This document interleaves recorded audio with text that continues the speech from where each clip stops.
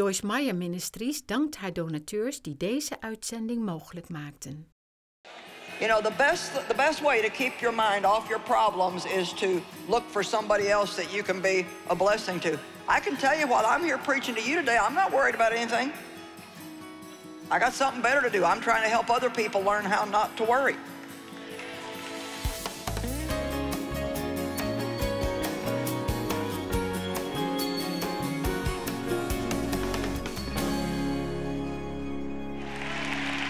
Psalm 37, verse 1, fret not yourself.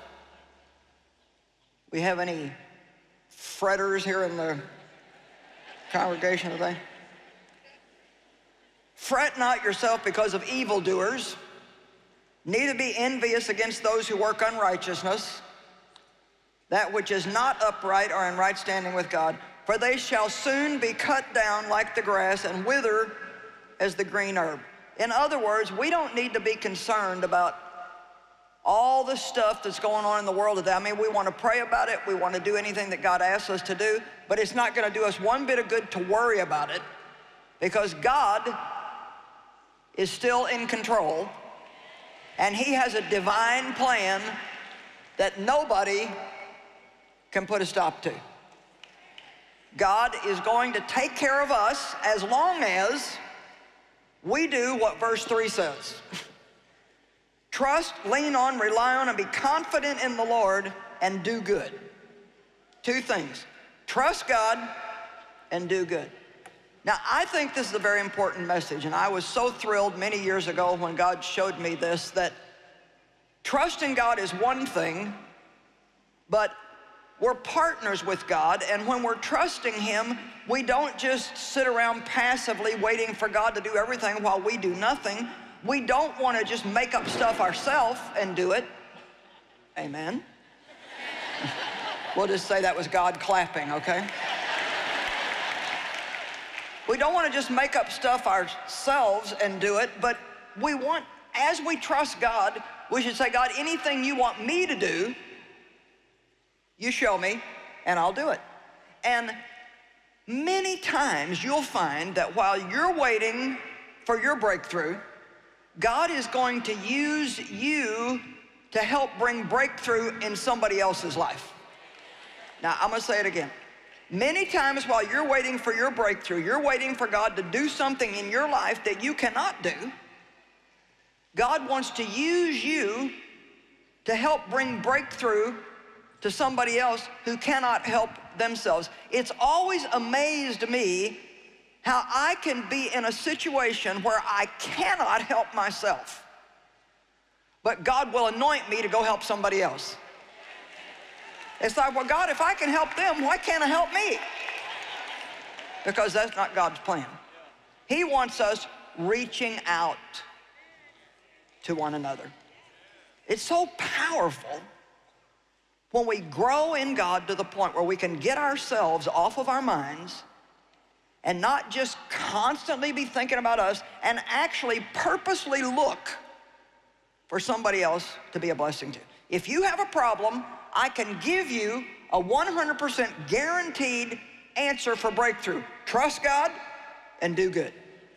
Trust God and do good. Now, I got this idea about these medicine bottles because I like visual things. And it's very clear that the Word of God is medicine for our souls. We know how to take medicine for our physical body, but we need to see the Word of God for how powerful it is. Don't ever just read a chapter in the Bible a day just to do your duty and check that off your list. Go to the Word of God like it really is. It's Jesus. It's the will of God. It's instructions for how to have a great life. Don't even bother reading it if you don't intend to do it. But when we want a change in our life, anybody in here who wants a change in your life, if you're serious about wanting a change in your life, that may mean that there's going to have to be a change in you. You see, we're welcome to have a miracle and get our life changed, but what about when God says, well, I'd rather change you first? Because you know, a lot of our problems are our own fault. You know that? Last night I prayed for people that were sick or who had pain in their body, people who had something physically wrong with them. And there was 85% of the people that stood up. Now, it's obvious that it's not God's will for that many people in the body of Christ to be sick and not feel good. We need energy. Amen? We need to get up in the morning and feel good and be determined from the time we put our feet on the floor that the devil's not going to walk all over us and that God is going to use us to help somebody else. So when we prayed, we're trusting God. But then I said, how many of you already know that you don't really take good care of yourself? At least 70% of the 85% put their hand up. Now, God is a miracle working God, but we can't just trust him. We also need to do the right thing. And I actually believe today, and I'm telling you this sincerely, I am concerned about the way that people don't take care of themselves.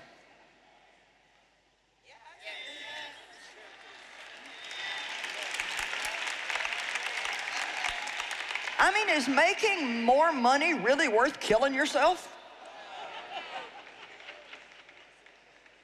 I mean, is staying up till 12, 1 o'clock in the morning to watch the end of that already stupid TV show?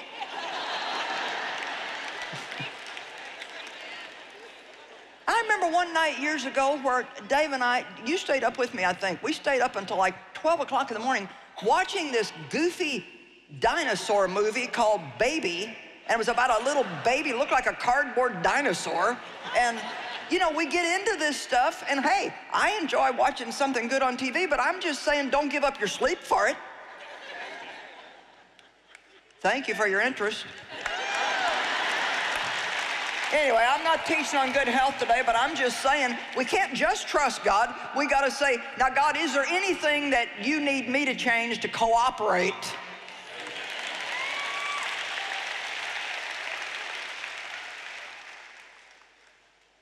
So it's trust God and do good. But the Word of God is medicine. It's no different than like if I have a headache and I go take an aspirin. When I have jealousy or greed or anger, I can go to the Word of God and I can take some medicine. And it's amazing, like if I'm really mad at somebody and I know it's wrong and I want to get over it, sometimes I can't just get over it. I have to take my medicine. And so I will go, and I know the Word well enough, I can open it up to 5, 6, 7 scriptures about anger, and the Word will literally calm me down. Amen?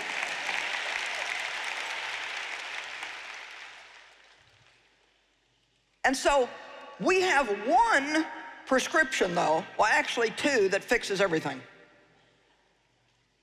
And the first one is trust God. I don't care what kind of problem you have, the answer is trust God.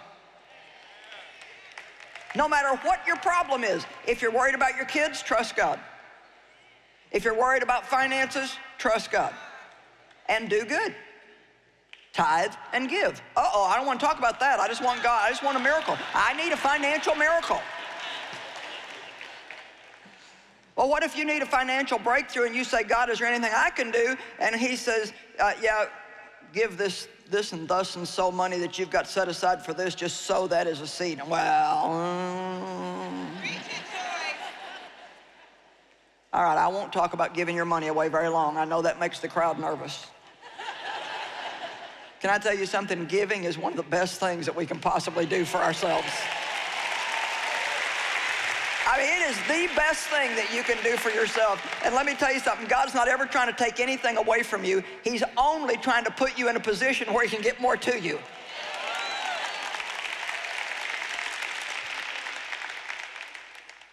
So I'm going to trust God and I'm going to do good. We don't have a problem that trusting God won't fix. And then follow it up with some do good, and you got a great package. Now, just for the sake of those who haven't been here, maybe those who you haven't seen any of this on TV yet, this is a prescription for trust from Dr. Jesus, and it's prescribed to whosoever. You can take as many as you need for as long as you need, and you can have unlimited refills on this. You don't even have to call the doctor to get this one refilled. You can have as much as you want. However, I do need to warn you, there are side effects.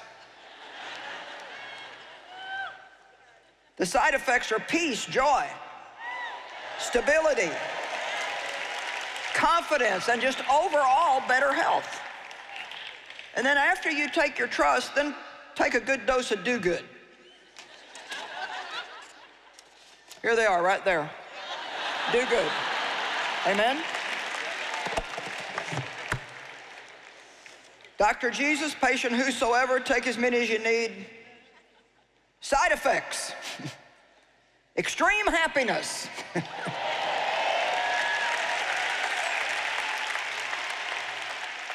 And rewards in heaven. But you know, in order to trust God, there's something you got to do first, and that's decide to cast your care. Because worry and trust just don't work. They kind of cancel each other out.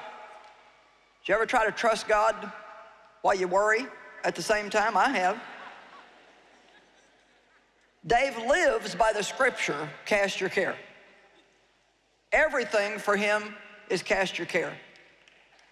And he didn't just learn that overnight. He learned it by going through things and finally coming to the point where he just realized that worrying was not going to solve anything. Have any of you ever solved your problem worrying about it? So I wish that I had a little magic thing that I could preach to you and say, now if you hear this, you'll never worry again. But the truth is I don't think we will ever stop worrying until we come to the point where we realize that we are just not smart enough to solve our own problems. And that no matter how much we worry about them, which means to revolve them over and over and around in your mind, that no matter how much we do, that is not going to solve our problems. You say, well, I can't help it, I just worry. Don't say you can't help it. Just say, with God's help, I can do whatever He wants me to do. If God tells us not to worry, then there must be a way that we can learn how to live and not worry. Some parents think it's their duty to worry about their kids. You don't even think you're a good parent if you don't worry about your kids. Well, if you just spent 25% of the time worrying, trusting God, He would take care of them. We have 4 grown children and 11 grandchildren, and I spent time worrying about my kids. I thought some of them would never leave home. And then if they did, I didn't know what they were going to do because I didn't think they could take care of themselves. And you know what? It's really comical when I look back now and see how God just worked everything out that I thought was such a problem. I mean, they're all serving God. All 11 of my grandchildren are serving God. 5 of my grandchildren are here this weekend. And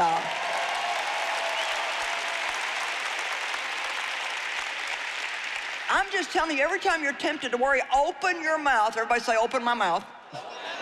Open your mouth and say, I trust you, God. I trust you. Show me something I can do to be a blessing to somebody else. You know, the best way to keep your mind off your problems is to look for somebody else that you can be a blessing to. I can tell you, while I'm here preaching to you today, I'm not worried about anything. I got something better to do. I'm trying to help other people learn how not to worry.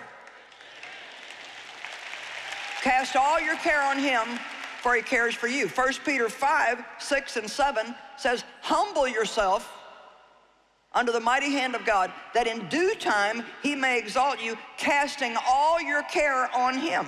So really the way we humble ourselves is by saying, I'm not going to worry because nothing I do is going to fix my problems. Instead of worrying, I'm going to cast my care on God. Amen? Now, Can you really trust God? Yeah, some of you are saying, yes, that's the spiritual answer to give, you know. But you know what? We all have times where we wonder, is God really going to come through for me? Can I really trust God? Or do I need to have a backup plan? Anybody know what I mean by the backup plan? And if God doesn't come through quick enough, how long am I prepared to wait? See, this is our big problem. We pray and, oh, we're going to wait for God to help us, and after 2 weeks now, we've taken back over again. And we spend our whole life just casting our care and taking it back, casting our care and taking it back. We ask God to save our loved ones, and then next week we're trying to find nifty ways to save them. And can we really trust God? Well, I've got a good answer for you. At least I think it's good. Whether or not you can trust God depends on whether or not you're trying to get him to give you what you want or what he wants.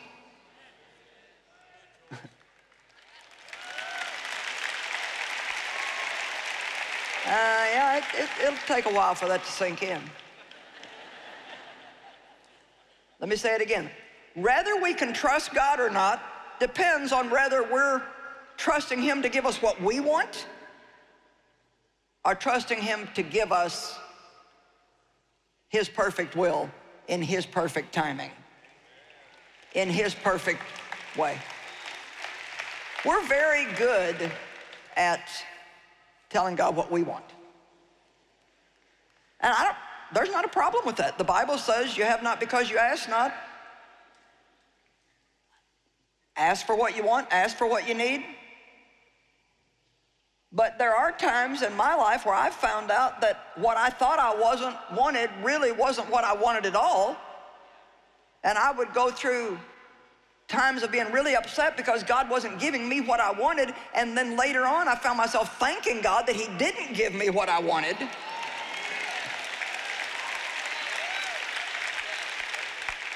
So you can trust God if you will trust him for his perfect will in your life and say, God, if that turns out to be what I want, yippee, yippee, I'm happy. But if it's not what I want,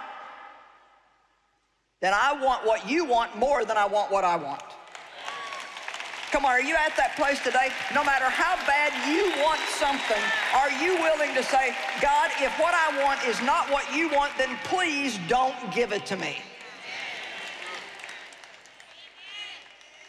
Come on. I'm going to teach you a new way to pray. God, if what I'm praying for is not your will. Now, there's a lot of things covered in the Word that we already know. You don't need to pray, well, God, is it your will to save my child? We know that's God's will. But there's a lot of things that aren't specifically covered in the Word of God. You could be asking for a promotion on your job, and it may be not what God wants for you.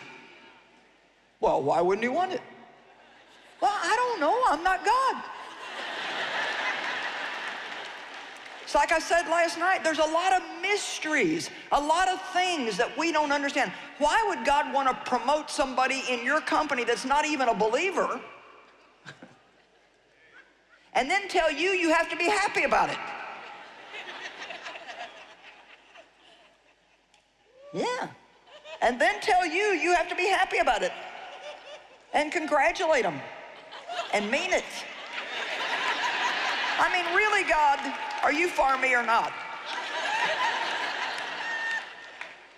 You know, my husband years ago was offered a promotion on his job and he turned it down. And I thought he'd lost his mind. Well, why would you turn it down? Don't you want to be promoted? I didn't say it like this, but I was thinking, don't you want to be more important? Don't you want to have a title?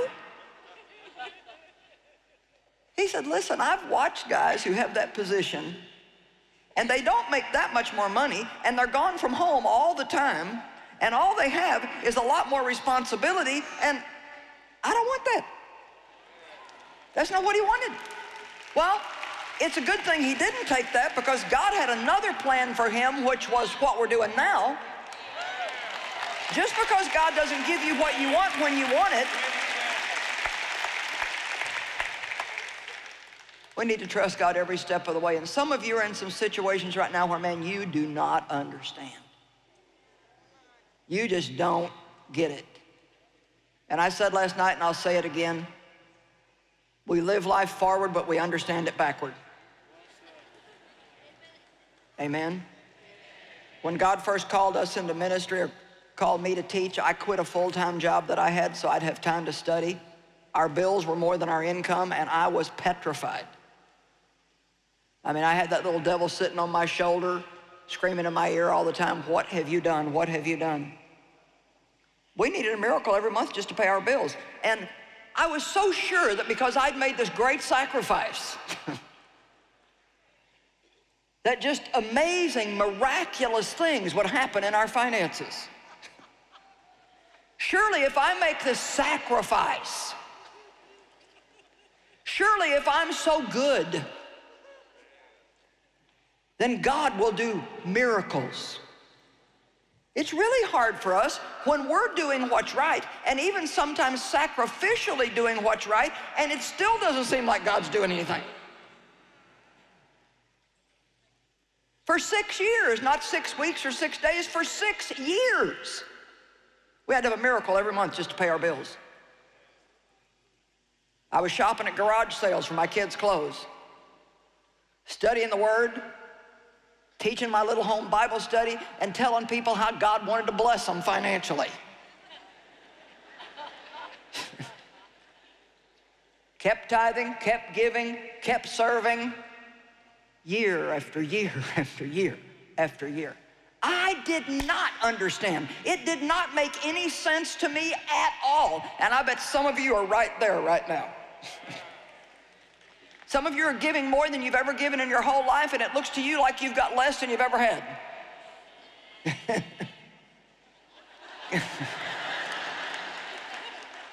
Don't you back off of your commitment.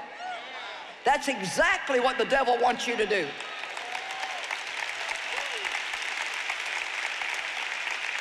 Sometimes you have to do what's right a long time before you get a right result. Well, I don't understand. Well, you know what? I didn't understand either why it took so long for God to give us a breakthrough in our finances, but I know now. I didn't understand then, but I know now. God was teaching me how to trust Him for every little thing that I needed. And I didn't know then. I mean, everybody claps and cheers when I say I'm on television in 2/3 of the world. Well, do you have any idea what that costs? They're not just saying, you're a nice lady, we're going to give you this time free.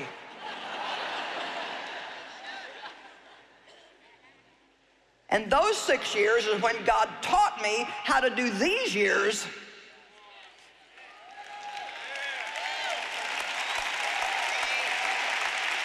Come on, you don't know what God has planned in your future. But I can tell you, whatever you're going through now, you're getting experience for what you're going to do later. Amen? And boy, I look back now and I'm so glad that I didn't throw in the towel and say, well, this is not working, this is not fair, this is not right. I'm just going to go back to work and get myself a job, and if I don't have time to study, then I just won't study. I needed those years of study, and I needed to have to apply the Word practically to my life. Come on. It doesn't do you any good to just know something in your head. You got to know it by experience. Jesus is looking for workers with experience. We need to have experience. We need to experience the faithfulness of God. We need to experience God providing for us miraculously. Some of the best times in my life, some of the things that I treasure the most is looking back at some of the things that God did for us during those 6 years. I wouldn't even bother trying to tell you right now, but they were just like so sweet and so amazing. And all I can tell you is I didn't get everything I wanted, but I got everything I needed. God is faithful. He's faithful. And trusting God is often a stretch. And I said last night, do you have stretch marks? Are there any marks in your life of having to stretch yourself to hang on to God? It's good for us. You never really gonna know for sure if you can trust God till you step out in faith and have some experience with God.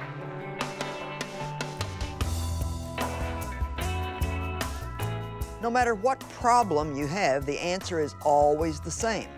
Trust God and keep on doing good.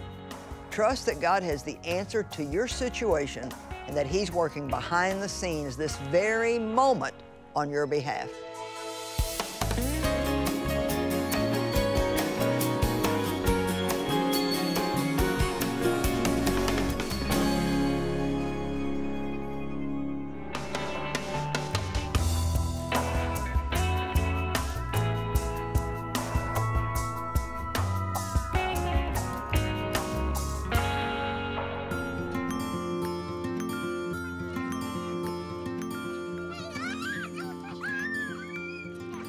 Je kindertijd. Een tijd om te dansen in de zon en te zingen in de regen. Een tijd om uitbundig te lachen en onbekommerd op avontuur te gaan. En om je vervelende broertje te plagen.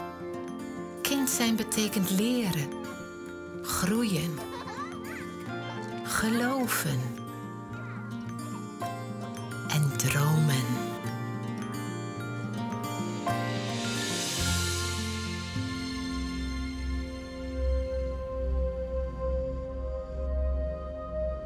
Maar ook nu zijn er op de wereld heel veel kinderen die geen idee hebben van hoe je kindertijd zou moeten zijn.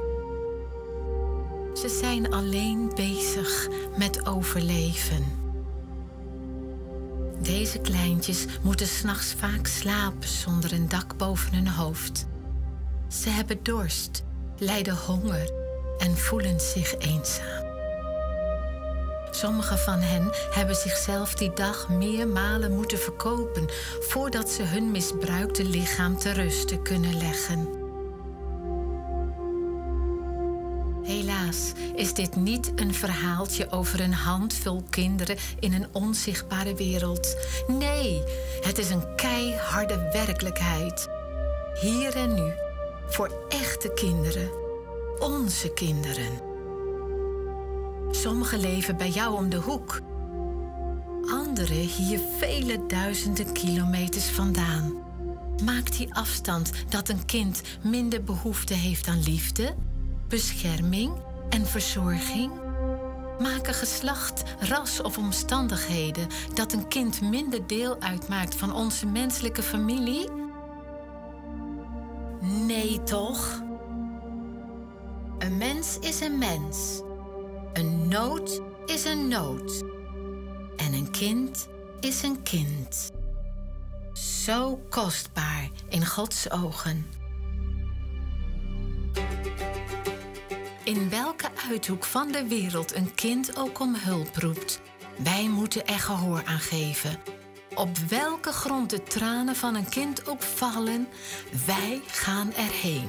We have traveled long and come so far upon this road, and we've seen mountain high, valley low. We will battle on.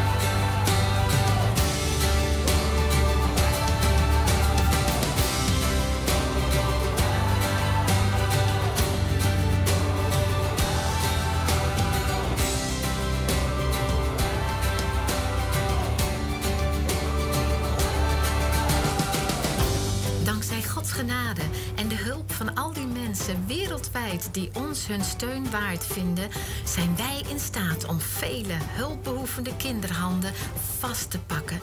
Maar er zijn nog veel meer kinderen op de wereld die schreeuwen om hulp. Geeft u daar gehoor aan? Ze zijn op zoek naar een helpende hand. Helpt u ons mee om ze die te bieden?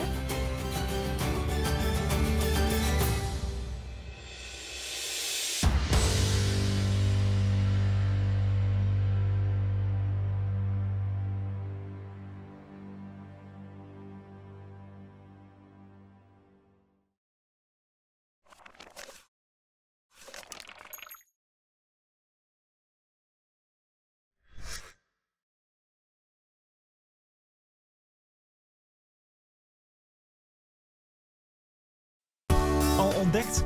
Bemoedigende gedachten voor elke dag.